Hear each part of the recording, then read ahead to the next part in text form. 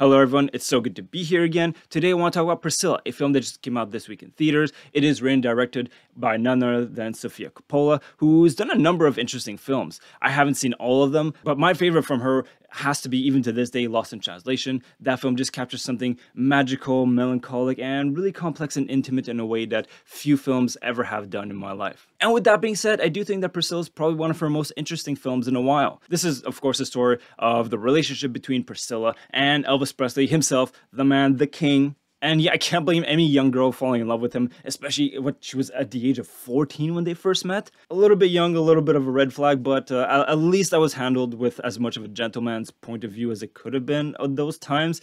Anyways, as I was saying a moment ago, I can't blame a young girl falling in love with Elvis Presley. I mean, that moment early in the film when someone asked like, hey, would you like to meet Elvis Presley? Like, yeah, sure, I would love to meet Elvis Presley. Who wouldn't? You like Elvis Presley?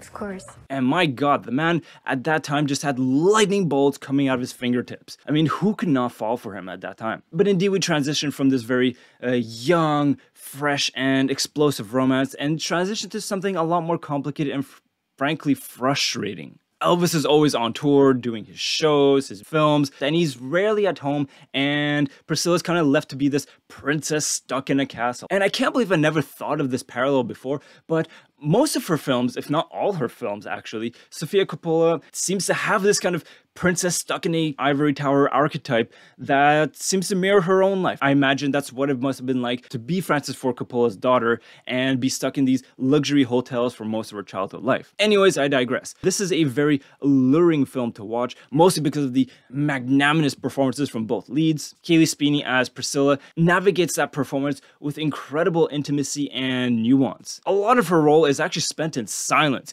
but that silence is engulfing and she does quite a lot with it. It is a very interesting performance that will likely garner a lot of attention when it comes to award season, but I do think personally, at least as far as I'm concerned, the highlight of the show would have to be Jacob Elordi, who is the one playing Elvis in this iteration. And especially being hot off the heels of last year's Baz Luhrmann's epic Elvis, man, there was some pretty big shoes to fill. Austin Butler's performance was grandiose. And admittedly, the tone of this one is much more subdued, more in the shadows, more in the background almost, but he gives a wonderfully magnetic performance nonetheless. What a fascinating character to capture on film, eh? But indeed, I find that one of my favorite qualities of this film is the whole aesthetic quality of it. Once again, in contrast to Baz Luhrmann's very explosive, vibrant, kaleidoscopic Elvis biopic, this is much more subdued, submerged, almost in shadow, almost as if it has this like perpetual cloudy day quality to it. And I do think that's a very smart aesthetic choice to properly mirror Priscilla's feelings of being, once again, trapped in this ivory tower. It's this very dreamy and hazy feel of the film. And also, a shout out must be given to all the costume design, the set decoration, and every little detail that goes into making this a period piece.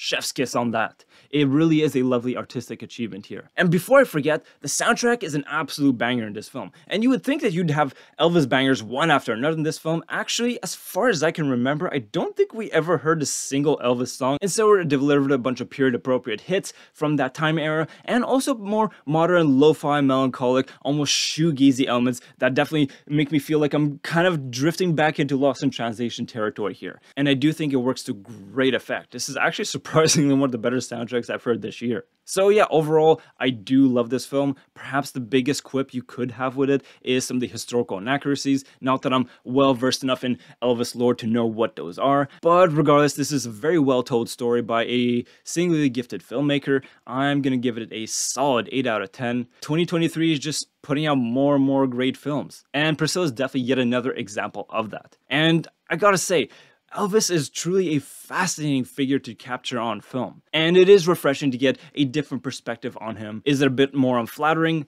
Definitely. The guy had his problems, there's no doubt about it, and I can only imagine that what Priscilla went through must have been grueling to say the least. So yeah, I do highly recommend it. This is a fascinating take on one of the most grandiose characters in recent history. With all that being said, wishing you and your loved ones nothing but the best. Take care and talk to you all very soon.